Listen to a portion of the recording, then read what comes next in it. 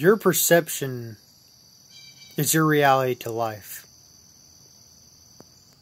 Everyone has a perception that they can view life as. I used to think I was just this human being and having occasional spiritual experiences. Now I believe it's reciprocated, where I'm this spiritual being having a temporary human experience. And that's what keeps me going with these messages on here. To show us all that we are all spiritual beings having human experiences. And right now, as a human form, we all have to do a service for each other by spreading messages of empowerment and love.